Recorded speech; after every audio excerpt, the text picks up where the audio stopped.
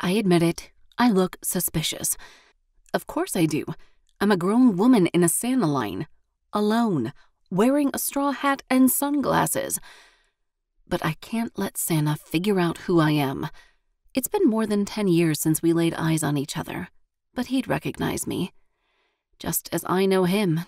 As I turn around to head for the exit, I run smack into a red velvet coat. I take my time looking up. He's as tall as he ever was, and those green eyes stare into mine with a hint of amusement. "Rory Sheffield," he says, and the sound of my name on his lips makes me melt inside, just like it always did. Rory Sheffield in the flesh. She stands in front of me, backed by a long line of harried mothers and their little ones.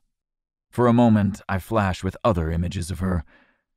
Gripping a mug of coffee early in the morning, her hair a tousled snarl that somehow made her look even sexier. Lying below me, naked, her legs wrapped around my waist. The elves and the security guard stand too close to say much, but I do want to know how she got here. "So you're a Santa?" I give a loud, "Ho, ho, ho," for good measure. The kids cheer. Rory rolls her eyes. "I had to see it for myself." "So you are here for me." She doesn't give an inch. Her tone is tough as she says, "It's been a long time." She pokes my belly pillow. "I never thought I'd see you like this." But I want to figure out what made her come here today. It has to be more than curiosity. "Are you in town long?" "I live here." Rory's back in LA, and I didn't even know.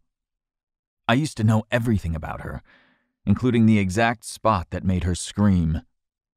I swear it's the memories talking when I hear my own treacherous voice say, "Meet me this weekend."